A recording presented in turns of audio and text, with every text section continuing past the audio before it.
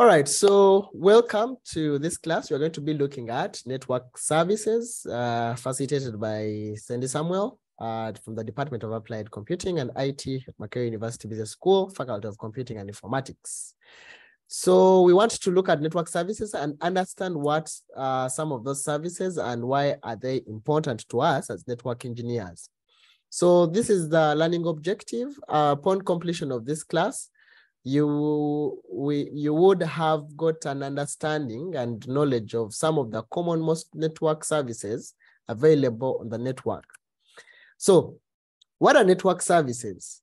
We know that computer networks are set up for users like you, like me, and these users access certain services provided by the network. For example, you wanted to go to MobSafe and join a Zoom class.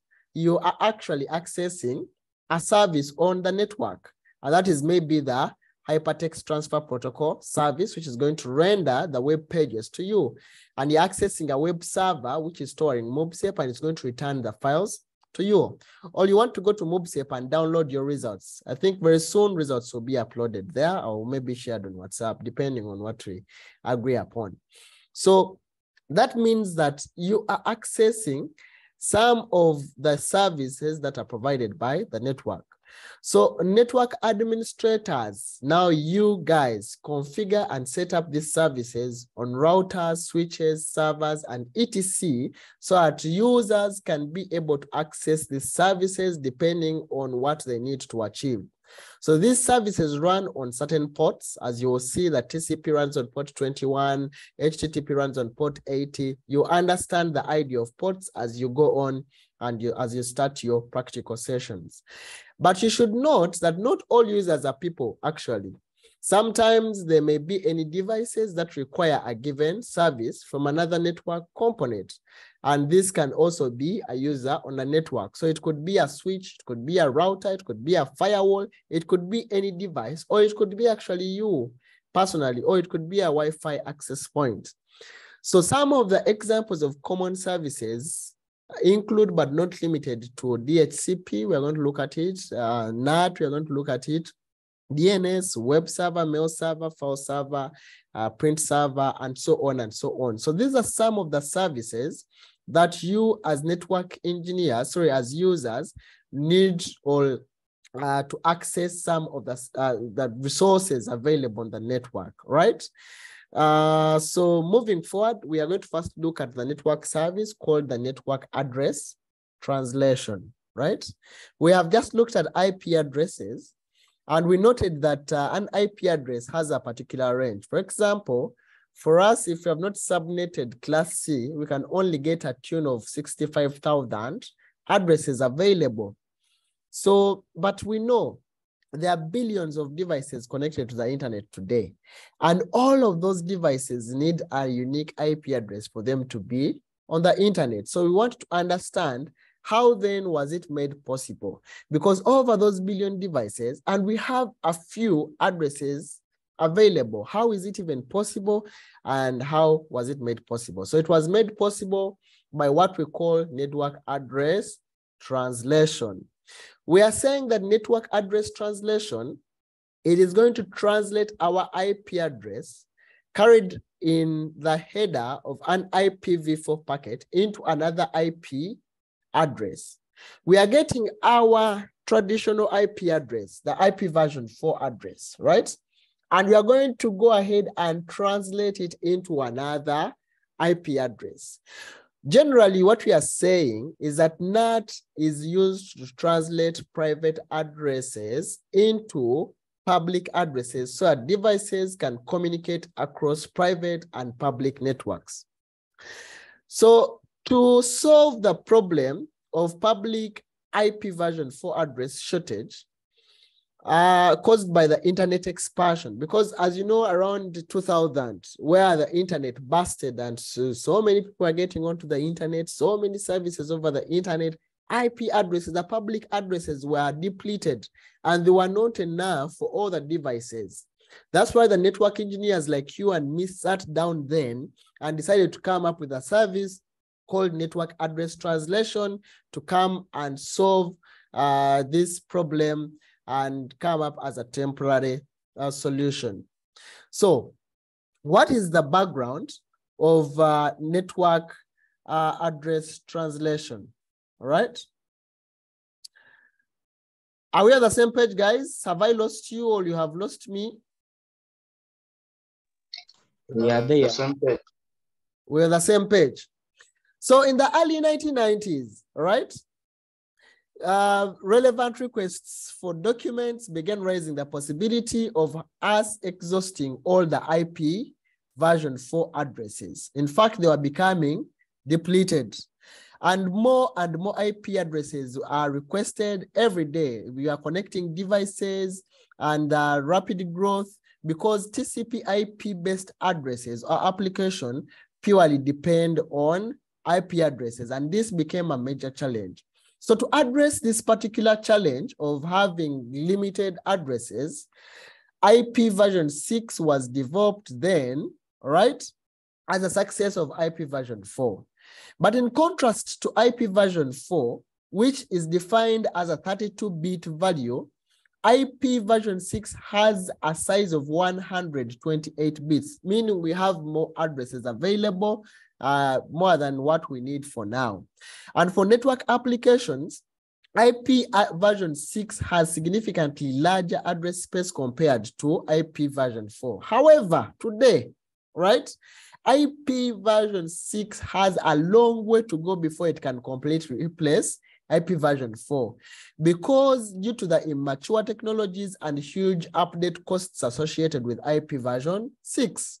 And today, most of our internet and network infrastructure is purely built on IP version 4. That's why it's going to take some time, and it's going to be hard for IP version 6 to just come in directly and replace IP version 4. So because IP version 6 will not completely replace IP version 4 or immediately, engineers like you had to come up with workarounds that are required to extend the use of the available IP addresses we have, right? For example, techniques like the CIDR, the classless interdomain routing, which we just looked at, the variable length masking, and then the network address, which can be used to address that issue. So private addresses are used to implement address reuse and increase utilization of IP resources within an organization. And that's why we had those categories of private class, which one? A, B, and C, with those ranges. Now, those ones can be privately used by any organization, even by you or me within my home or organization.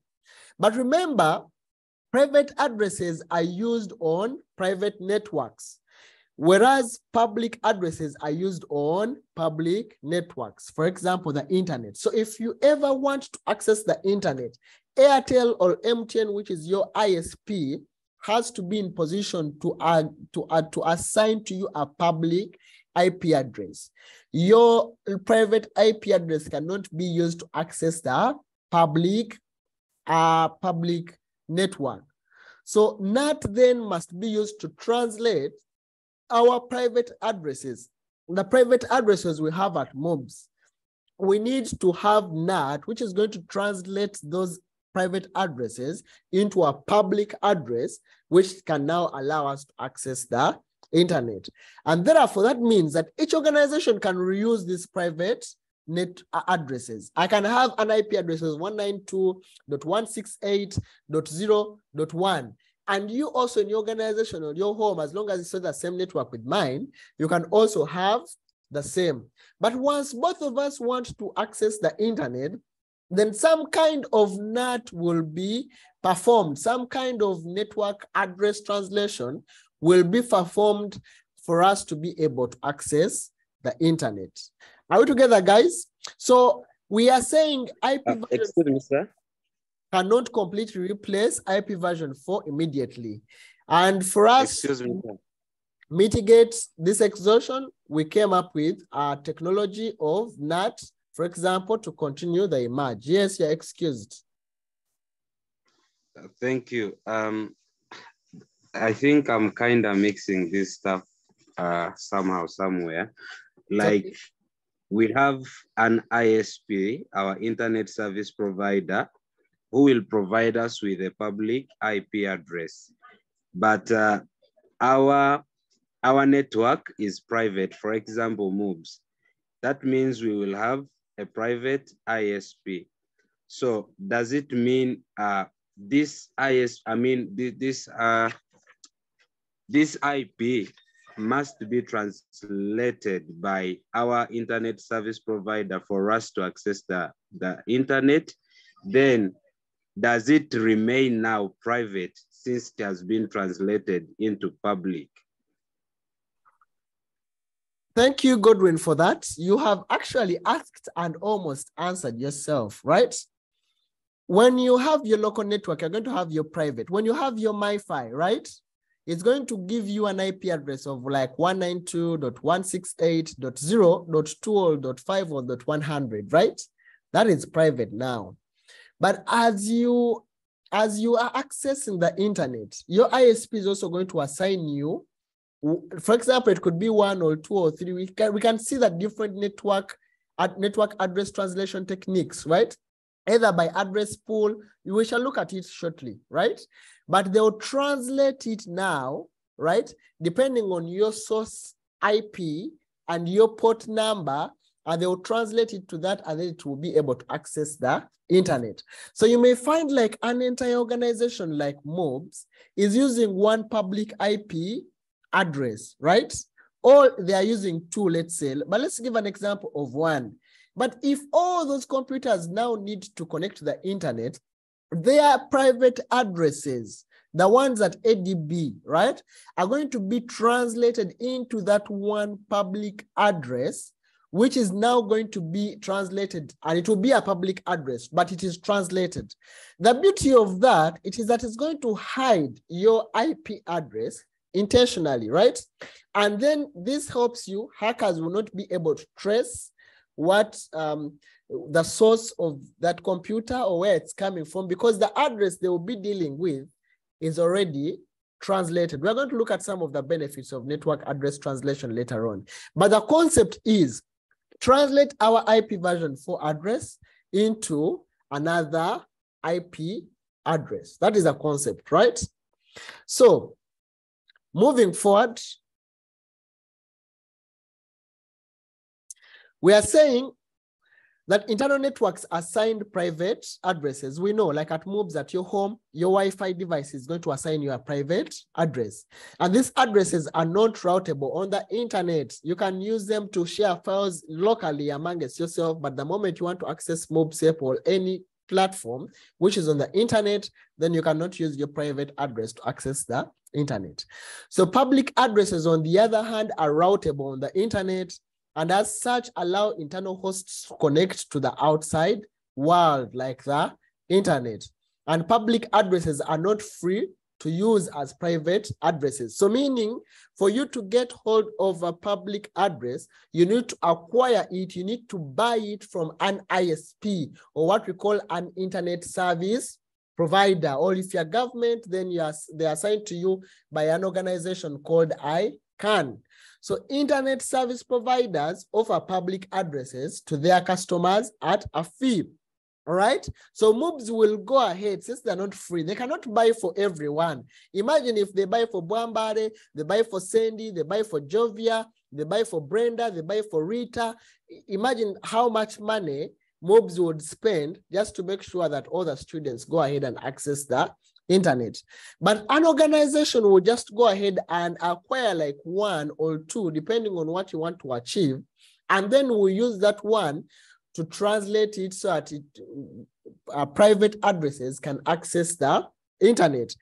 And that's why we are saying, because they're even not enough, even if we had the money and we wanted to buy for everyone, they would definitely not allow, because they're not enough for everyone to have like 1,000 or 2,000 public addresses for use internally, all right?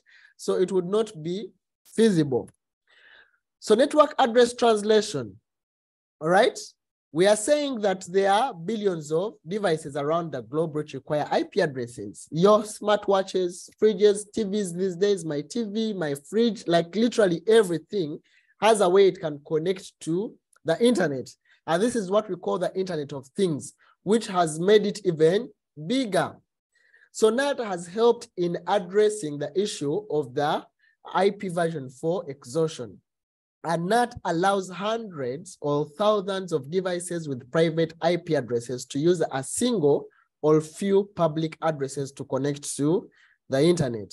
We are saying that without NAT, it would mean that a company will have to buy public addresses for every host they have on their network, which is not feasible. And even if it wanted to, imagine all the companies in the world, if they all decided to buy public addresses for every host, they will not be available today. They would have been exhausted because we know it is only 32 bits in length.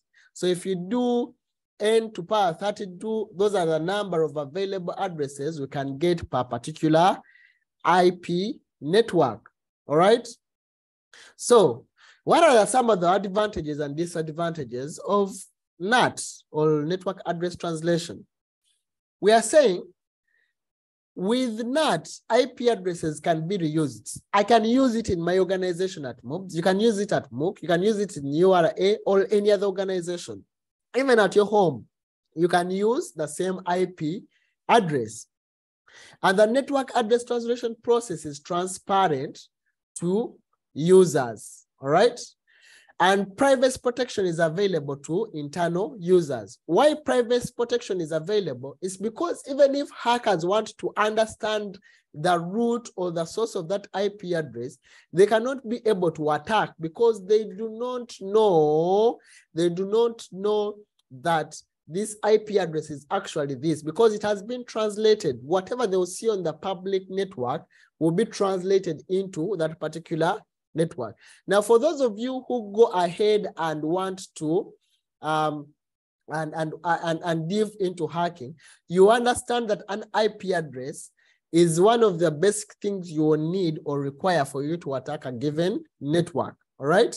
So there's also load balancing amongst internal servers. It is available as a result of network address translation. You are able to balance the load across the different servers in your network.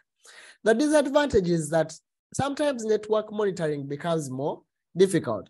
For example, if a hacker somewhere on the internet does something and you want to know where exactly the threat is originating from, or government of Uganda wants to know how they can be able to track back whoever has hacked into a given bank.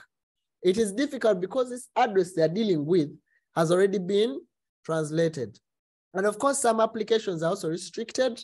They do not work or require you to have a network translated address. Okay. So in addition to just reuse, NAT continues to evolve and provide other advantages. Okay.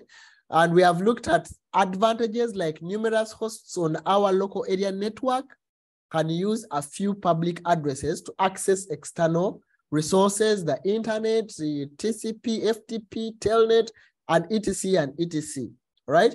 We also know that internal and external network users are unaware of the IP address translation process. It is transparent to them. For you, you don't have to mind that, oh, it is now time for me to access WhatsApp. Let me first go ahead and translate my local IP, my private IP into a public IP. For you, you are unaware of that process, but it so happens transparently, and that way you're using the network efficiently and effectively. This privacy protection is provided for our internal users. External users or network users cannot directly obtain the IP address and service information of where the source of that IP which has been translated is coming from. And we can also have multiple servers here with load shedding, multiple servers which are configured for load balancing. That helps us to reduce pressure on each server in case there's heavy traffic. BBA is doing exams, BBC is doing exams the same day, and there's a lot of traffic. We can do what we call load balancing. So the disadvantages are, like I told you already, NAT cannot be performed if the packet header is encrypted. For example, an encrypted FTP connection, the port command cannot translate an IP address. And also it makes supervision more difficult, like tracing the hacker who has attacked a particular server on the public network. from a private network is difficult because this IP address of the hacker has been translated. Now, briefly, the basic principle, right? We said now, Bwambale, we are coming to your question, that NAT translates the source and destination IP address in a packet header so that numerous private addresses can access the private network through a limited number of public addresses. All right. So generally, every NAT device maintains an address translation table. We have what we call a net address translation table. And the IP addresses of these packets that pass. Can someone please? Who is CR7, guys? I'm taking attendance and you are making noise and you're CR7. I'm afraid your records will not be returned. I strongly advise that you use your name, CR7, and you mute your microphone. Thank you. All right, shall we continue?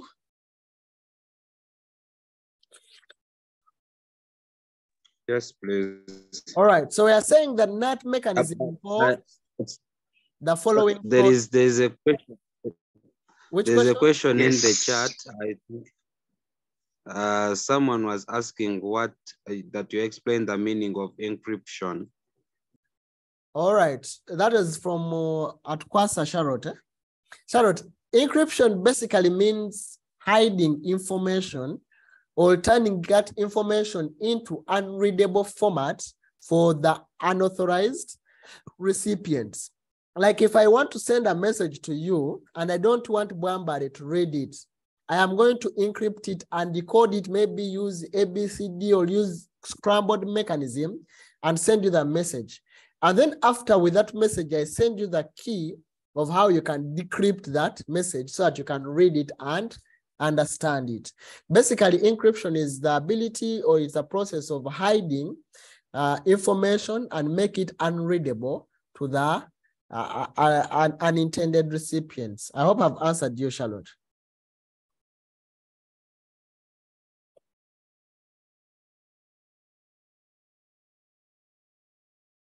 All right, Birunji Innocent was asking, please roughly estimate the cost of IP addresses for any ISP in Uganda. Sometimes they will not tell you that this is the cost of this particular address, but on the package which they will give you, for example, if you bought internet from either MTN or Rock and you want to subscribe monthly, right? On the package which they're going to give you, for example, I use Liquid Telecom here where I am, and I pay 189 every month for my unlimited bandwidth, right? Unlimited uplink and downlink. So, but part of that package comes together with an IP, public IP address, which is going to enable me to access the internet.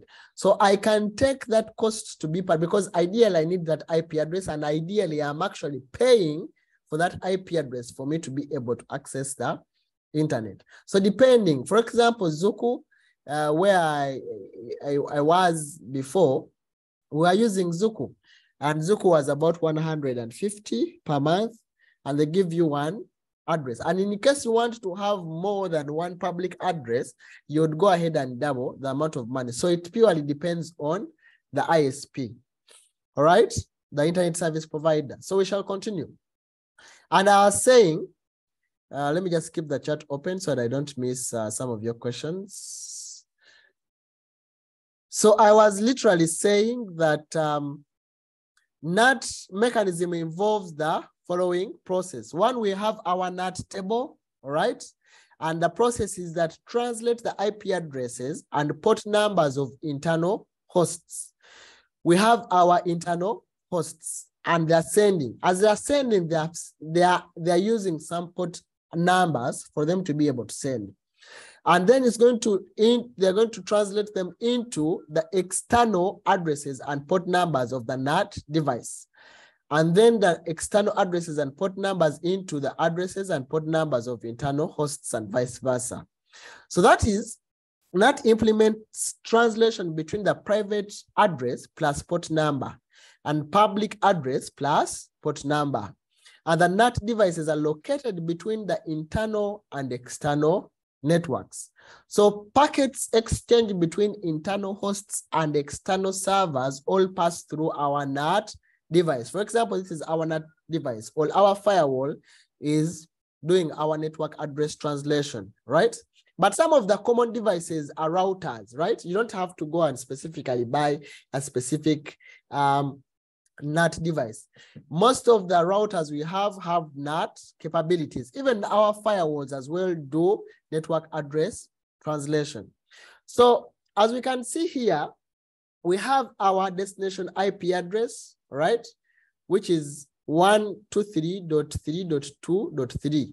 And our source IP address, where this original thing is coming from, it is coming, let's say, from this computer, and it's going to be sent to this computer. Now, internally, our computer has these devices, right? It has 10.1.1.1, right? That is our private. We are in, which class is this? This is class A, right? Private class A. And our computer wants to access files from our FTP server, maybe to download a course outline. And our FTP server here has 192, let me see if I can get a highlighter, has 192 dot what? Let me just get a highlighter here very briefly. Has 192, right? This is our source IP address for our server here, right? And this is our source computer, which wants to go ahead and access that computer. So our source IP is that, and our destination IP. Ideally, what we are trying to say, this computer wants to go ahead and access a particular file on the internet from our FTP server, which is there. But in between here, we have our firewall, or it could be even what? It could be a router, right? And it's going to help us do the network address translation. We said when you're doing the address translation, it goes ahead and adds on the port number, right?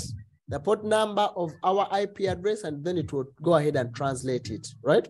So what happens here is that it's going to translate our source address into a public address, and the NAT device is going to assign it a public address. And here, after when the packet is coming back, it's going to translate the destination address into a private address as the information is going back. So therefore, these computers are able to access the internet using one public address, which was assigned to these computers. Ideally, that is how network address translation works, all right? So what are some of the categories or the techniques we use when we are doing network address translation? We have what we call the address pool, the outbound interface address, or what we call easy IP, and the static mapping NAT server, right? So NAT is divided into 3 categories based on application scenario, or what you want to achieve as a network engineer.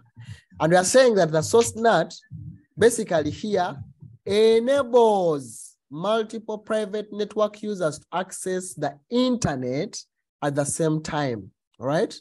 It is going to enable you and me, other computers access on the NDB to access the internet at the same time. Excuse me, sir. Yes, please. Excuse me, sir. Good Yes. morning.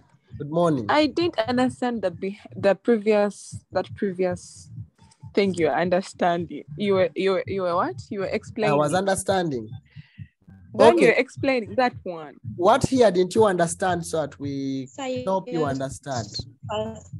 Everything, the firewall, the router, I was hearing, just hearing, but I didn't understand. You are hearing, but you did not what? Understand. This is who? This is Jovia. Yes. Jovia, please pay attention, right? We are saying Okay. that network address translation, too bad I don't have my pen, right? Network address translation just helps us to translate our source IP address, all right? Translate our source IP address into a public IP address that you are familiar with, right? Are we together? Yes. Yes. And this computer A here wants to go ahead, right? This computer A here wants to go ahead and send or receive a packet from our FTP server, right? FTP server is a file transfer protocol server. the one which is responsible for sharing files on our network. Are you together? So let's say you are seated on this computer A, and you just want maybe to download a file or even to upload a file. I've asked you to upload a particular assignment on our MobSafe FTP server. Are you together? And our FTP server has its destination address as 12.3.2.3, right? This is our destination IP address. That's why it's even here in our table, because we know initially in the previous classes, for any communication to take place, the computer must know one, the source address and the destination IP address. If it doesn't know, then it will go through a protocol called the ARP, or what we call the address resolution protocol. For you to find out what is the destination, who exactly am I supposed to send to, or who am I supposed to communicate to? Are we together? All right? We're on the same page? Yes, sir. Then here, our NAT device, it could be a firewall or a router, right? It has this IP address. Are you together? Of 123.3.2.1. And we are saying this address attached to it is our public address. Are we on the same page now? So A goes and initiates a network and wants to send a packet. But remember, this address here cannot access our public network, right? We need to translate it into this one so it can be able to access the internet. Are we on the same page? Yes, sir. We're on the same page, all right? So as No, we are not.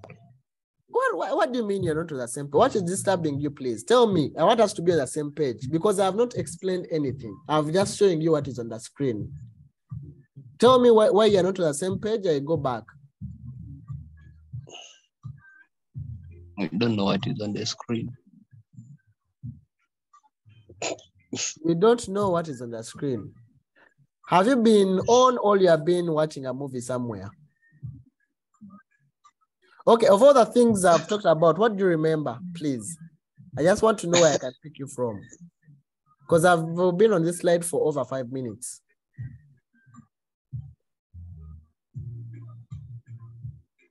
Okay, but do you know what network address translation is all about? Please respond so that we move very fast. You're taking your colleagues behind, so respond. We'll see where we can pick you from, and we'll be on the same page. Do you know what network address translation is all about? Yeah, I know that. You know what network address translation is all about? Yeah. We are trying to translate our private addresses into our public address, right? Yeah. That one you know. And this is what Yeah, the screen is trying to demonstrate. And I'll repeat one more last time. And for everyone who is going to come, please pay attention, right? We are saying,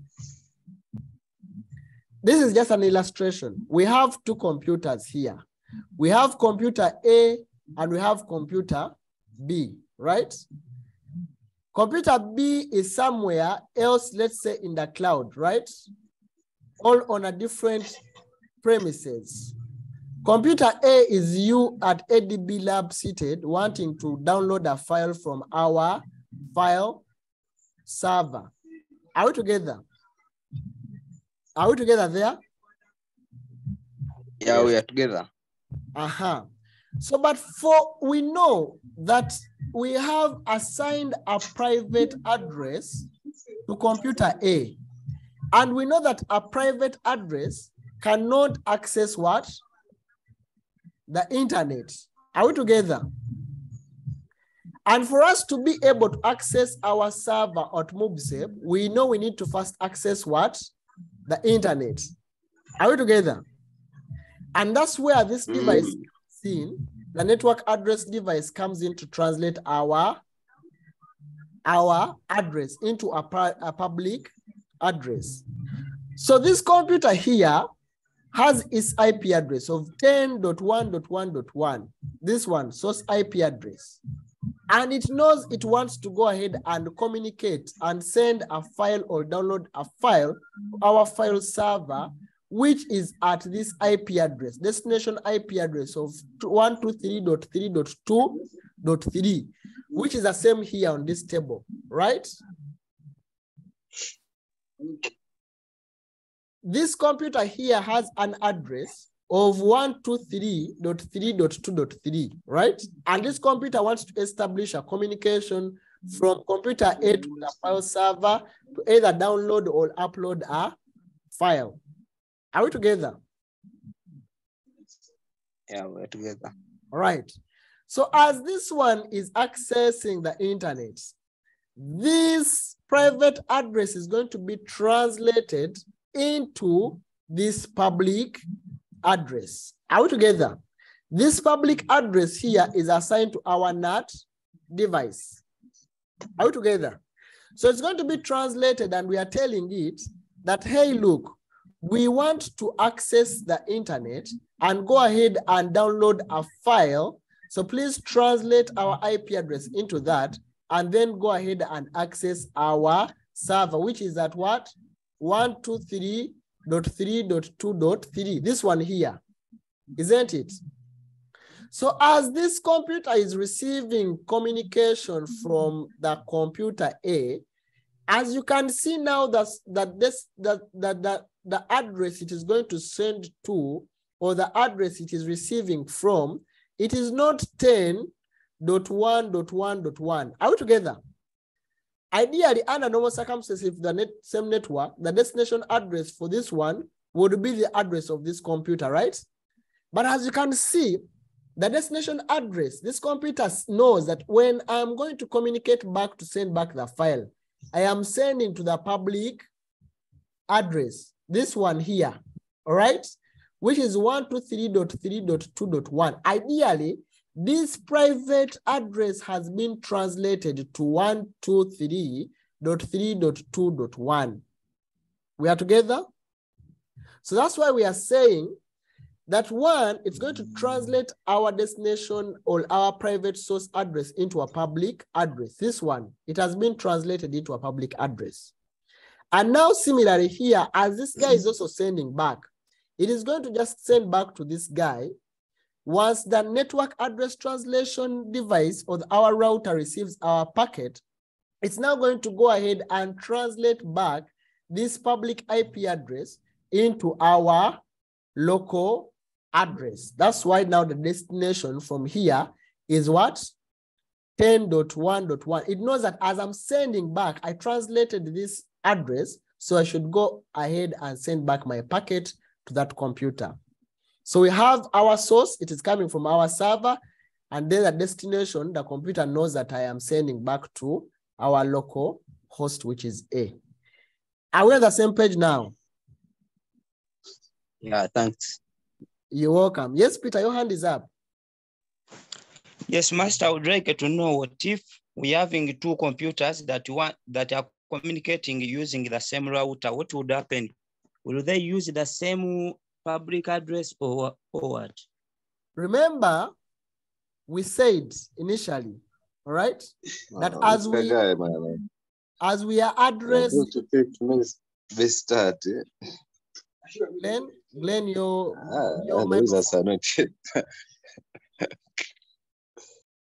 okay. Remember, we're saying as we are addressing, we translate two things, right? We address together with the port. Are we together? So if there are two computers, this one would be maybe on port 8001. And remember, some of these ports are randomly assigned. And then the other computer will also be what? Let's say 8002. Are we together? The IP address of that computer and that port of 8002. So as they are sending back, it also will translate back to this port. So remember this, it is a different IP address and also a different port, right? And then this one also has a different port. Are we together? So that way, it will be the same public IP address when translated, but the port will be what? Different. Are we together?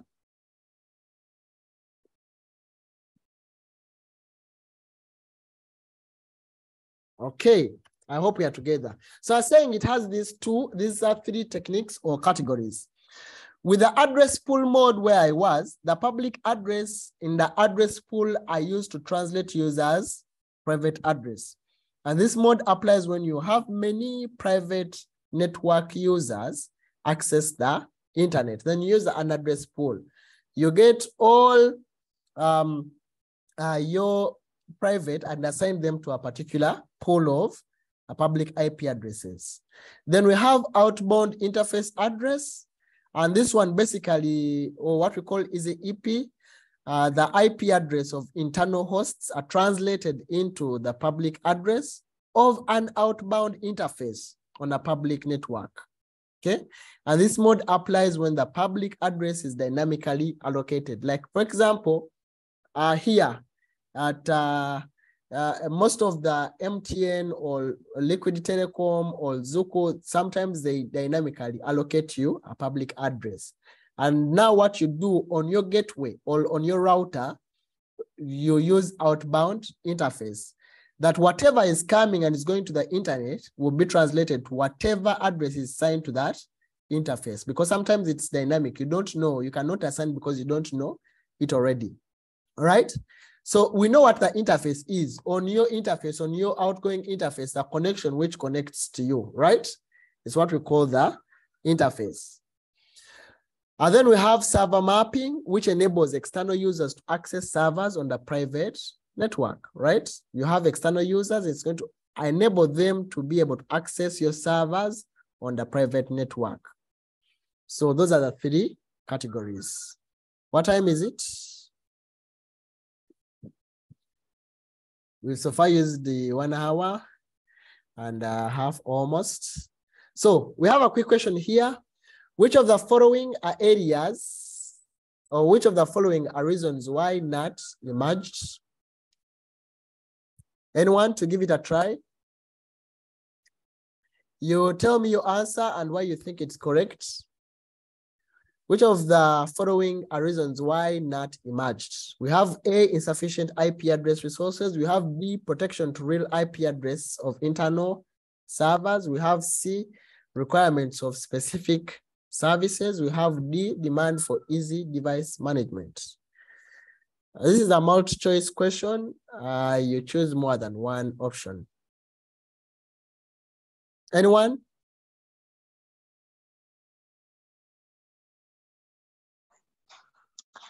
I think the answer is B and D.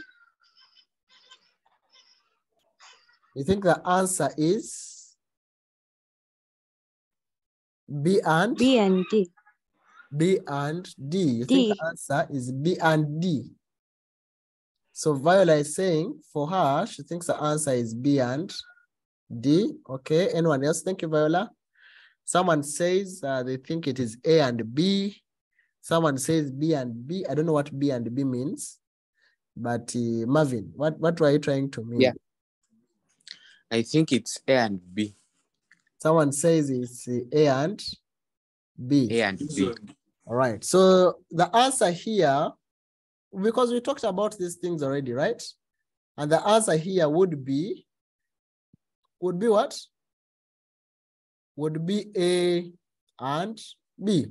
All right. Because we said one, we don't have enough IP addresses, right? That's why we are coming up with such technologies. And then two, to protect the real IP address from internal servers. Let's say you have your server and you don't want hackers to know the IP address of that server, because if they know, then they can directly attack it. Are we together? So that gives us our answer. And I think a question like that will come. So please pay attention. So dynamic host configuration protocol, what we call the DHCP, right? And if addresses can be assigned mainly in two ways, because we have been talking computers having this address, computer A having address of 192.1, how do they get those addresses? How do we assign them those addresses? How did you assign your computer an address? And we are saying we have two ways of how we can assign addresses to computers, all right? The first way is to statically assign an IP address to a computer. All right. It is to assign what? To assign statically or dynamically.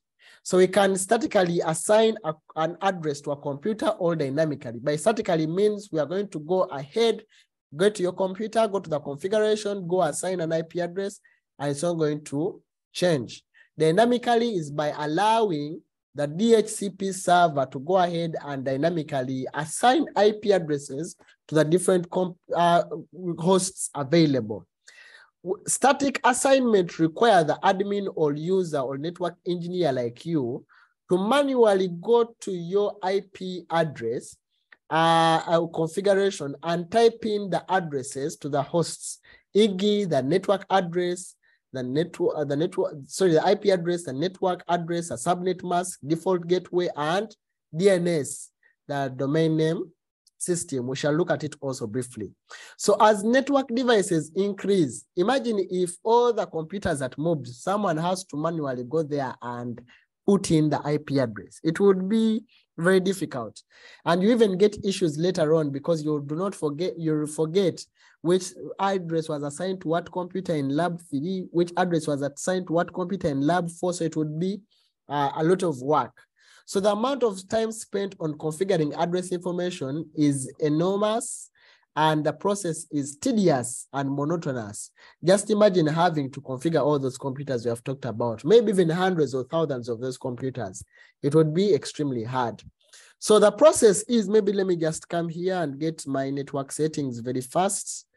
Let me just come here to control panel. I don't know if this update still has control panel.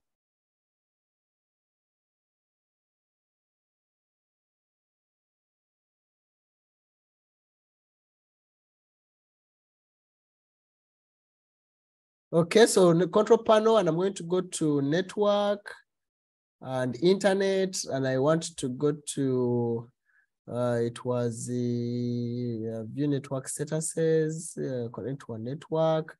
Let me go to view network status.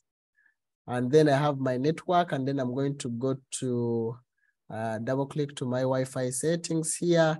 And then I'm going to come to what? To properties. And then just imagine, I'm going to properties, and then I'm going to go to IP version what? Version 4. And then on IP version 4, I'm going to go ahead and say I want to manually, because as you can see, I'm obtaining an IP address, which is automatically assigned to me by my what? By my router. If I come here very fast and I open my command prompt, okay? If I open my command prompt here very fast, and then I go and say IP config, you'll be able to see that I am using my wireless LAN adapter, and this is the IP address which is assigned to what? To my computer of 192.168.0.103. I did not assign this IP address by myself, or even the default gateway. I did not assign the IP address myself, right? It is the DHCP server on my router, or the DHCP protocol, which assigned me this IP address. And if I had multiple, I assume my phone has a different IP address. I assume my other computer has a different IP address, and my TV as well. So what I'm trying to say here, if I wanted to manually configure it, I would come here and put in an address 192, and then go ahead and put in 168, and then go ahead and put in .0, and then go ahead and put in let's say 102. And then I would go ahead and put the default. This is a subnet mask. You know why it's like this? Why do you think this is a default subnet mask of 255? Because it is class C. Because it is what? Class C. And then I would go ahead and put in the default gateway. And we said usually the default gateway is the what? The network address. All right? Or maybe an address which is reserved for the network. So that would be my default gateway. And then I go ahead, it is .1. And then I go ahead and prefer DNS. I would use the one for Google .8, which would be .8.8.8.8 or .4.4.4. This is the DNS for Google. So I'd go ahead and put in all those things. But you imagine this amount of work if I had to do this for all the computers. And remember, I'm assigning a valid IP address and the one which has not been assigned to any other computer. So meaning I have a list somewhere, and after assigning, I tick. You see how tedious it becomes for me to assign an IP address manually. I went the same page, guys, right? So it would be tedious. But sometimes it is important, let's say on a printer. You want a printer to have a static IP address. You don't want it to change. Whenever you want to print, you know that you're sending that work or that load to that particular printer. You don't want the printer to change, right? So in some circumstances, like even for the router, the IP address of the router, you don't want it to change. So you assign it manually, or you give it a static IP address. For the printer, like servers, like a server, you don't want it to have a dynamic IP address. You assign a IP address.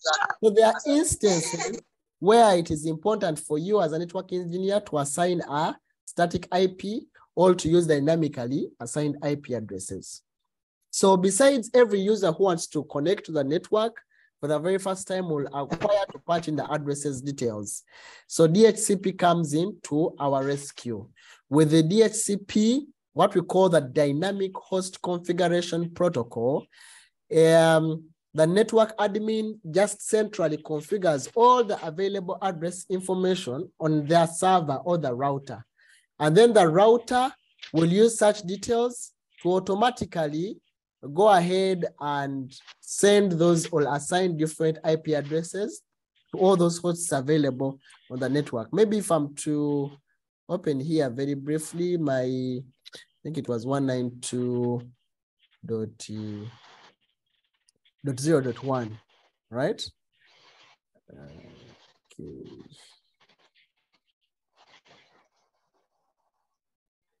So I have just logged into my TP link. It is my router at home here.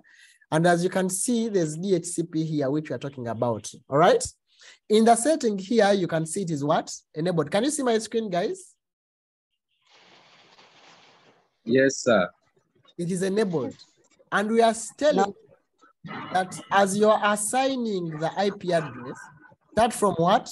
From 192.168.0. what? 100, right? And then go ahead and end at what? Meaning all the devices which will be connected to my network will automatically get an IP address, okay? And then we have what we call this time. We shall look into it, but this is the time if a device becomes vacant, then it will look for about these minutes, and then it will reassign that IP address to another device.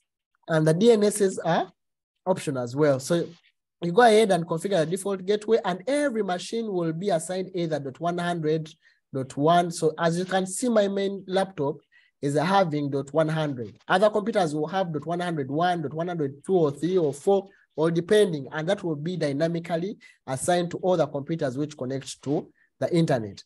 And I'm using the default gateway IP to access my router. It is a router IP address which I put into the interface of default gateway, and that's why I'm able to access it in the browser. So away from that, we are saying that users do not need to know how to configure IP addresses, right? You, when you're connecting to the MOBS Wi-Fi, you don't need to know how to configure or how they're even configured. All you need to know is a username and password. You click on the Wi-Fi SSID, and then you punch in the password, and then you have connected. So as soon as they click connect to the network or connect via Ethernet cable, the server will automatically send address information to the device. And then you have noticed messages like acquiring IP address whenever you're connecting, right, for the first time. And when you tap on connect all wired devices, you see that it is identifying and then connecting or assigning IP address. And that is what we call the DHCP server. We together, guys? That is dynamic host configuration. We together, right? Any question as far as that is concerned?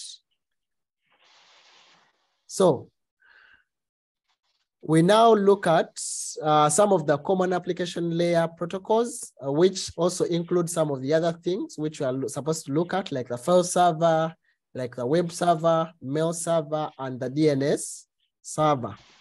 Okay, so the domain name system, and we are saying, imagine a world where we would type URLs as 192.14.80.92, as opposed to the domain name like enam.com.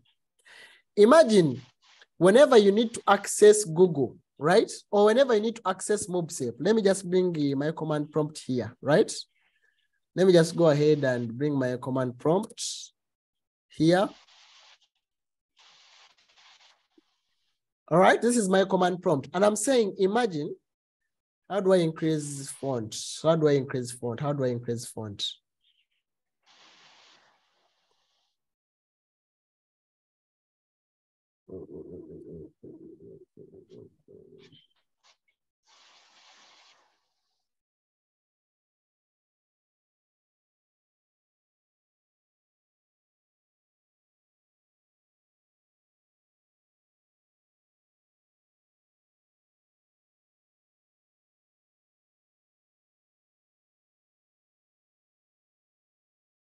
All right, so I think the font is bigger now, right?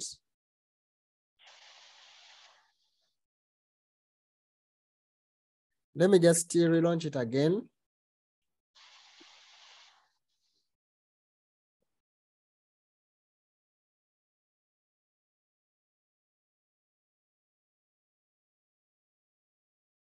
Okay, here we are, right?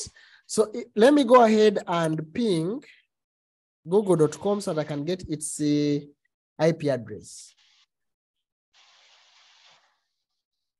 Okay, so I'm pinging google.com and it's on 172. This is their IP, or probably public IP address. And I've gone ahead and copied it, right? So I've copied the IP address. And just imagine, whenever I need to go ahead and visit, let me open a browser. Whenever I need to go ahead and visit google.com, right? I need to go ahead and punch in this IP address. Do you think you'd remember? But it's not just google.com, because when I punch in that IP address, it takes me to what? Google.com. Imagine if I also have to visit what?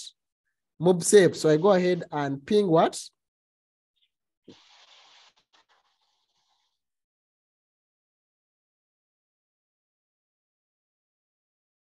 And whenever I want to visit MobSafe, I tell you, go to MobSafe, you need to remember, oh, what's the IP address? The IP address is 34.76.3.244.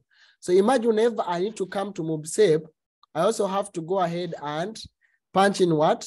The address of what? Of MobSafe. Actually, we did network address translation. That's why the firewall browser here is telling us it is not what? Available. So if someone had pinged and it was an attacker, and they are trying to access MobSafe using this IP address, public IP address, this is translated. They will not be able to access it because it has been translated. So we are saying, imagine whenever you need to visit, you need to go ahead and remember those numbers. It would be hard memorizing such numbers for both even you IT people and even for non-IT users. Imagine someone who has never heard of even what an IP address is. A student of leisure and hospitality, and you're telling them, okay, you want to visit a student portal, go to 205.34.11. You can imagine the mess which would be there, right? So network engineers sat down and thought of a solution, and this is the domain name system, or what we call the DNS. What the DNS does, it resolves IP addresses in domain name and vice versa. That it's going to help us translate the name of google.com from this weird numerical character, or for us, we know it because we're network engineers, that it's an IP address. It's going to translate it to a name which we can easily remember as human beings. And we can easily remember google.what.com.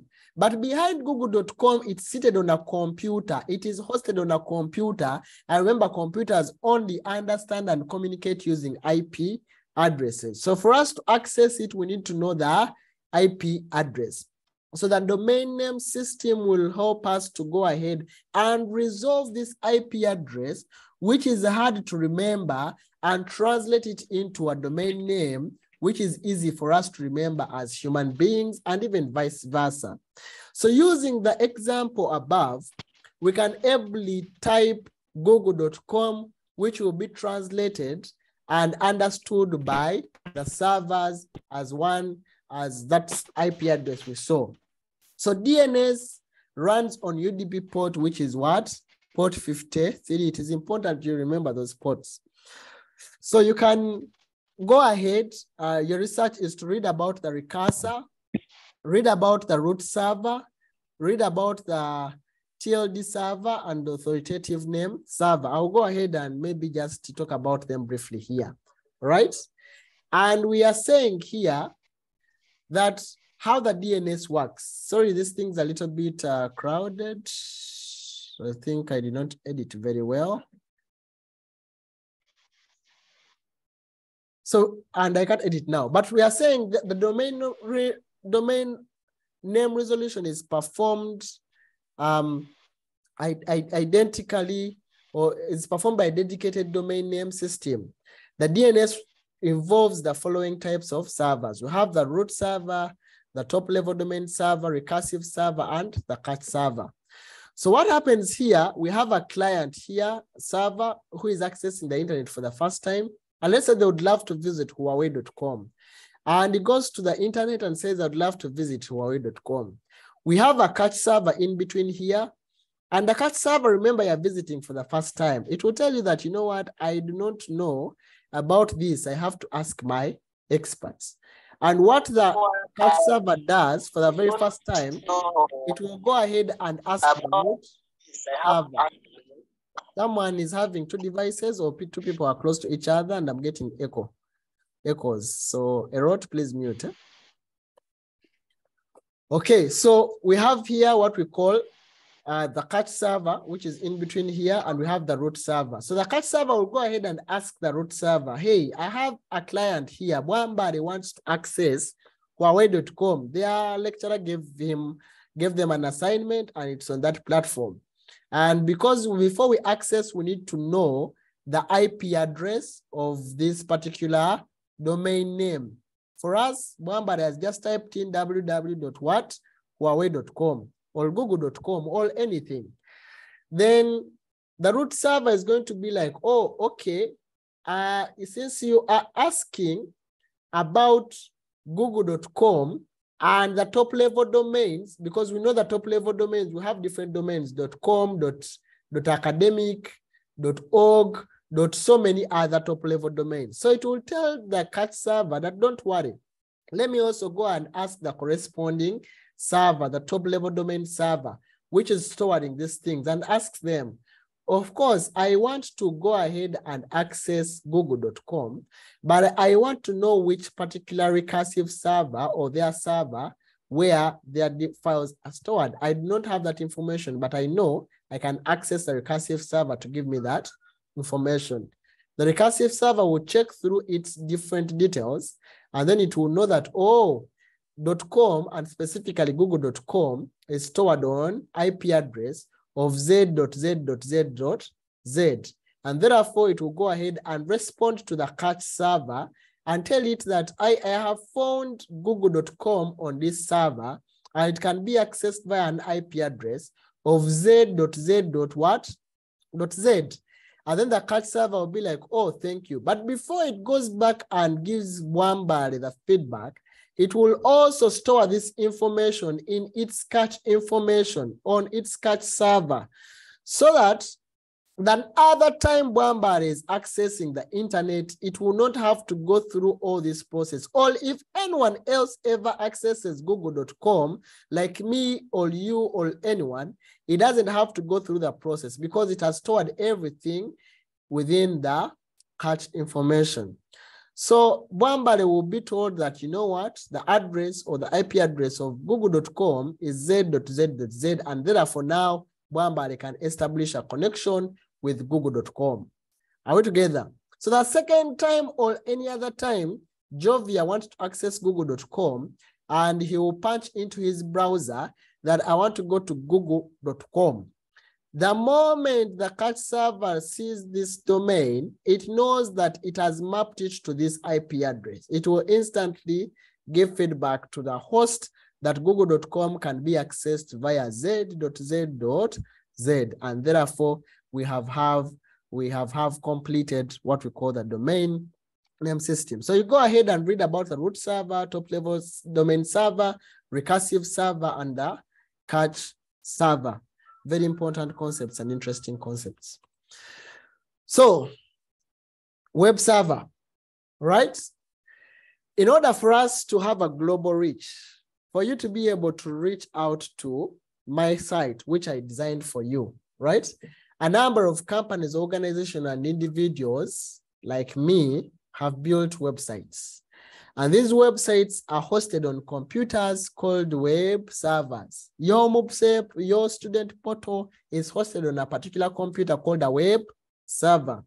So web servers use specific protocols like HTTP or HTTPS to send and receive requests from clients. And these are through HTTP request and response. So as you're browsing a given website, you ideally interacting with the server hosting such services. As you click, for you don't know, you just click on this page, log in, do what, but ideally you are working with a web server which is responding to your requests. Are we together? So this is how it works. You have a client A, Jovia here, and she wants to go ahead to access the database somewhere or to put in requests or the application server, right?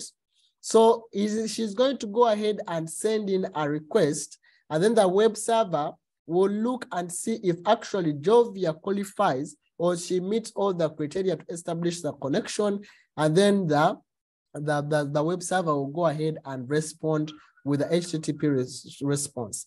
In case there are other sovereign requests that are needed, like accessing the application server or database, it will go ahead and initiate that request, and then also the server will get a response, and then on the response which is coming back to the user, the web server has already taken care of such things. If I will log into my server here very briefly, I can also, as well as use an IP address, or I can just go ahead and use a domain name for easily accessing it. But either way, I'll just go ahead and punch in my details, and then I'll be able. So I have accessed my server. It is a server in itself. And this is just server management software for my web server. And as you can see, I've logged in. It will tell you that the firewall is L to help you prevent people from attacking you. The backups are on to prevent, sites of clients from maybe you get an attack and you can't recover from them. The different emails available, the database is created, and the different disk space details, the memory usage of RAM, and etc. of the server. So it will tell you that it's running on Apache server, Vanish server, Nginx reverse proxy, FTP server, the ones you have been talking about, MySQL database server, the DNS server, which is now going to be translating, and SSH server, and then the control tab for the daily tasks. So these are the different details. Please, if you are a hacker in this class, do not hack you. Shouldn't have provided these details, but yeah, that is it. So these are some of the details. And as you can see, the firewall is running very well, and it would tell you that on such and such a date, someone was trying to use WordPress to attack from Russia, and it was blocked. It will go ahead and tell you these are the things which have been happening. And as you can see, this is just today, all right? It is just today, and different people are trying to carry out different things accordingly. So that is the web server, and these particular files are stored on a particular server somewhere, right?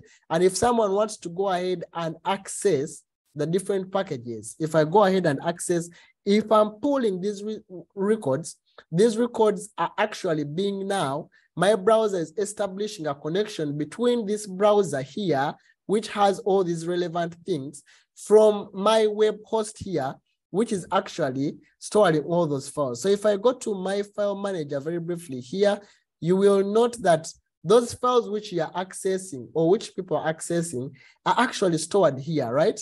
So I can go via to home, and then from home, I can access the different sites available. And then I can go ahead and access public.html. And these are now the files which people are accessing, the files, the index and everything and etc. that they're accessing for them to be able to access the different files available. So that is what we call a web server. So going forward, a web server can be static or dynamic.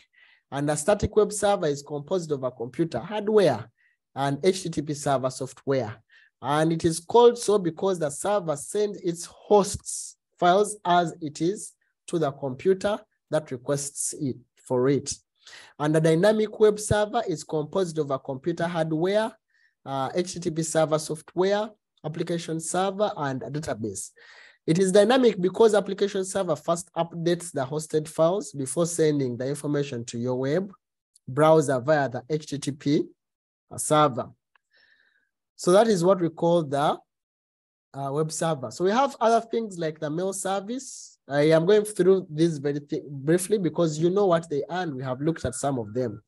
But mail service, basically, emails is one of the fundamental ways of communicating used by organization. Mail servers collect and distribute emails to their intended destinations. And system administrators create email accounts for the users. And these email accounts are connected to the domain names ig, cloud.enam, abd at mobs.ac.ug. And for some of you who have communicated with me via email, you note that I use an email address of me at what? SendyS. If I may open my Outlook very fast here. Okay. This is my Outlook very fast.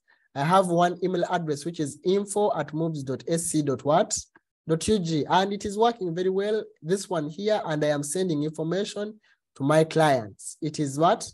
My email address, and I'm receiving, and all the emails that you have received whenever you have created accounts on my site are sent from these email addresses. And I use our email server for me to be able to achieve that. So sending and receiving of emails is governed by mail servers such as SMTP, POP3, and IMAP. So SMTP and POP3 and IMAP, SMTP, which is Simple Mail Transfer Protocol. I know you did these protocols, right? And it handles outgoing emails. All emails that are coming from your computer are managed by the SMTP protocol.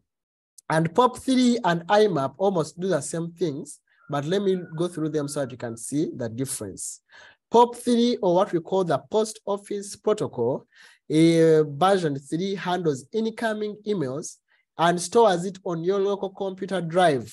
And then the message will be deleted from the server. So if someone configures your client address with POP3, that means once you receive an email, it will then now be deleted from the server and it will only be stored on your local device. With IMAP, which is short for Internet Message Access Protocol, is also responsible for receiving emails, just like POP3. But IMAP stores the emails both on your email server and then synchronizes emails across multiple devices. So if you want to use your email address on your phone, on your laptop, and any other device, the protocol which would be suitable for that would be IMAP. And that's why when you're configuring Google or any other popular clients, you most of the time set it up using IMAP settings. And these messages are organized in folders like inbox, outbox, and etc. So SMTP, POP3, and IMAP. So we use SMTP for what? Outgoing from your server, right? Are we together, guys? Outgoing. And from outgoing, then we use IMAP or POP3 to receive them. So we have a question here. What circumstances would system administrators choose POP3 over IMAP? Hint, based on server storage space, synchronization, anywhere, anytime, privacy, speed, and etc. Right? So you can, ponder about that in your free time. Excuse me, sir. Yes, please. Which one of those three is mostly used by organizations or companies? By what? By organizations. POP3, IMAP, and SNPP. Which one is mostly used by what? Organizations. That purely depends on what they want to achieve. For example, if their messages are very confidential and they don't want them to be stored anywhere on the server, as long as the recipient receives it, it should be deleted from the server. Then that organization would use which protocol? POP3. POP3, very good. But in such circumstances like moves, where I need to receive a communication, I maybe want to synchronize, receive it on my phone and any device anytime. Even when I lose my device, I should not be in position to say that I did not what? I did not follow up on that particular email. And I want to receive it anytime, any day. Which protocol would I use? It would be IMAP. Right. IMAP. Yeah. So you can go ahead and read about file and print services or the print server in your free time because we almost running out of time. Now, let us conclude with what?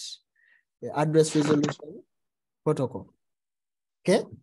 We have seen that earlier, for computers to receive, they can receive IP addresses dynamically assigned to them by the DHCP server, right? And we know very well that before this host A sends a packet to host C here, right? It needs to obtain the MAC address of host C and also the IP address of what? Of host C, right? It needs to know those things. It needs to know both the IP address and the MAC address, right? So we have these computers, before they communicate, that has to be established. So how is it going to know when it's communicating to this computer for the very first time, right? So firstly, we have what we call the ARP request, and it is initiated by the host. So ARP request in itself is broadcast. That's why the MAC address, the destination MAC address, is denoted as FFF, which stands for broadcasts, meaning all these ones are ones. They are all on. It is what we call broadcasts. So we know that this is our source IP address for this computer of 10.0.0.1, and this is our MAC address for this computer. But we do not know the destination address for the computer we want to send to, right? And we want to find out what is the destination address for that particular computer. So what host A is going to do, it is going to send what we call an ARP request, and the ARP request is what we call in broadcast mode.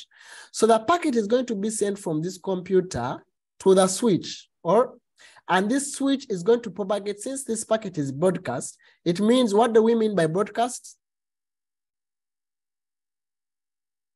Send to all hosts on the network.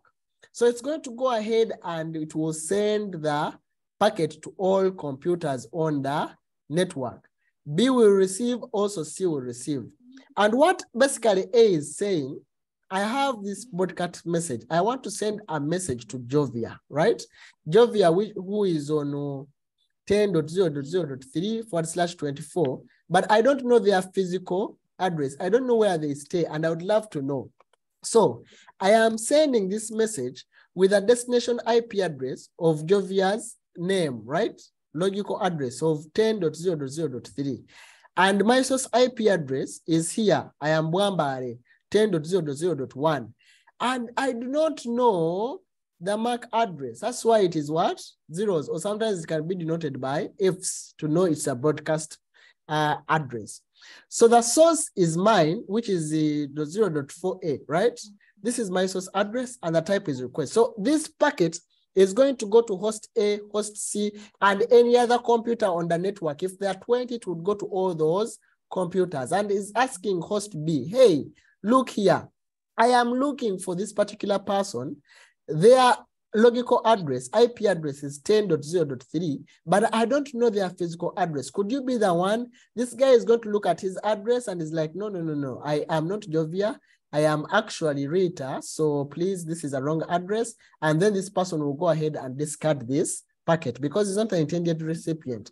Host D will also receive and say, you know what, I have this message I'm sending to Jovia, but his address is 10.0.0, but I don't know her physical address. Could you be the one?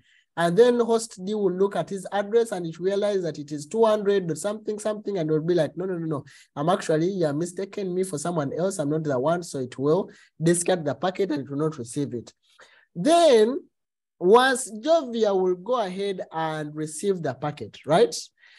Because Jovia will have the same IP address, it will be like, oh, you want to actually talk to me? Jovia will be like, yes, I am the one, and I stay here at Small Gate. This is my physical address of 00.01.02.04.cc. It is my physical address of what? Small Gate.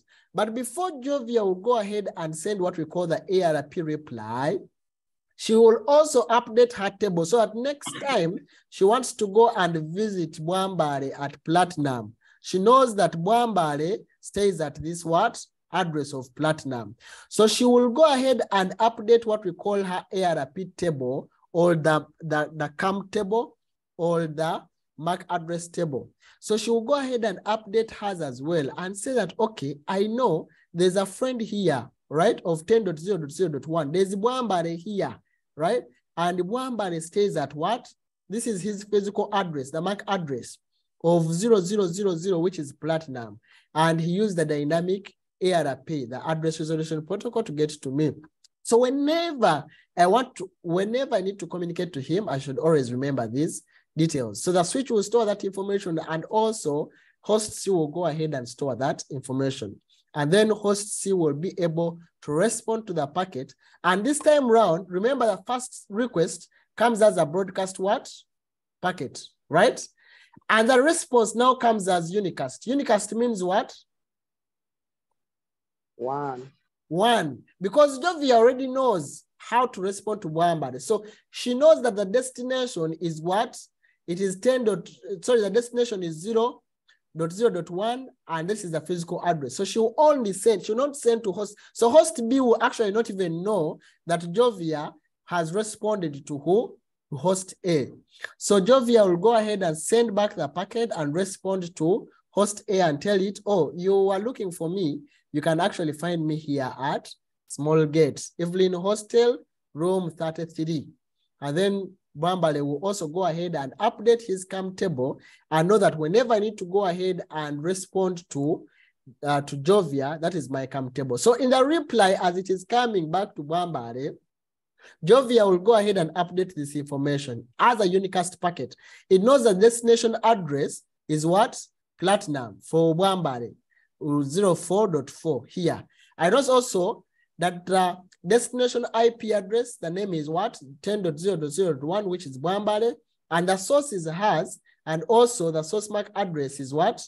Is hers as well. So then she will go ahead and respond to that packet. And that way, it has resolved the address, and it knows that this address belongs to this physical address. And host A knows that whenever I need to communicate to host C, this address here belongs to this particular address, and therefore a communication will be initiated. So we also have a very important concept as I'm winding up, which is called the gracious ARP.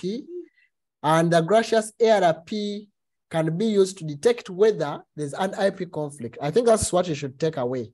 What it does the first time, it is going to send a packet, but in this time, that destination address is a broadcast address. And the source address, the source IP address is the same as its own IP address. And also the destination address, the destination and source are the same IP addresses, meaning it should be the only one to receive the packet. But if there's any other computer which goes ahead and receives this packet, then it will know that there is another person who has that IP address, and therefore it will decline this IP address and tell the DHCP server to go ahead and send it another IP address, because this IP address is already in use by another computer. Lastly, IMCP used to transmit or control error and query messages, right? IMCP is just basically the command I was using to see if google.com was on or available. This one here, ping, it has two of them. It has ping and it has traceroute. Basically to test, right? Transmit error and control messages. If the server is off as a network engineer, the first thing, if they tell you MoveSafe is not on, or if my server is off, the first thing I need to do is to just come and what? And ping it. Once I get reply packets, I'll know that my server is on and the time to leave is that value, and I have no packet loss. All right. So that is how it is applied. We have ping, and we also have what we call trace route. You can read more about those things. Maybe we shall talk about some of those things later on when we meet. So finally, there's a quiz here, and we are saying that which of the following is on the TCP IP model layer? That's a refresher question. We answer it very fast before we go to the next class. Session. Question 1, which of the following is not in the TCP IP model? Session layer, right? That is option C. Very good. Second question, which of the following packets is the first packet of the TCP three-way handshake? Remember, I told you to read about it. Did you forget about it? C. It is what? B. It is B. Very good.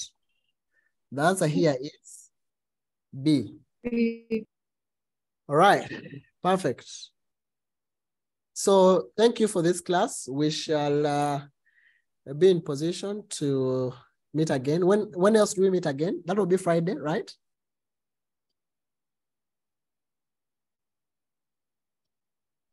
Friday.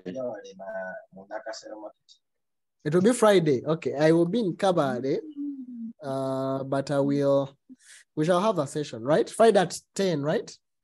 I'll excuse myself and have a session with you. I'll be traveling on Thursday to Kabale, but we shall have a session definitely. We shall be looking Friday at 8. Friday at 8, eh? All right, Yes. we shall be looking at Hello, sir. network management. Eh? Hello. Yes, please. Mr. Sandy. Yes, Marvin. Could you please share the notes? Right away. Not share immediately after this class.